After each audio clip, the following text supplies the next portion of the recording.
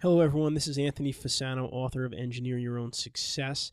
I recently had the opportunity to visit the great state of Alaska to give some Engineer Your Own Success seminars, and while I was there I got to visit an Alaskan sled dog farm, which was an amazing experience. I'm about to show you a video of me running a 10-mile run with them and some points I picked up that parallel engineers in their careers.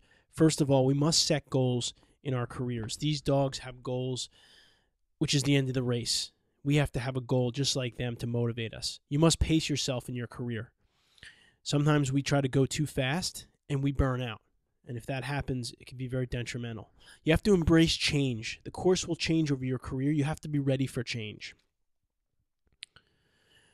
You need to seek motivation, whether it's from a coach, a mentor, a friend, a colleague, to keep you going in your engineering career. That's very important. You must eat right. What you put into your body is critical to your success. Always remember that. This is a long haul, just like the dogs in their races. So you have to understand you can't have the biggest or best things right in the beginning. You're going to lead up to things. It is a long haul. Stay focused. Get rest. It's critical that you get rest to maintain over that long haul, or else you'll just burn yourself out.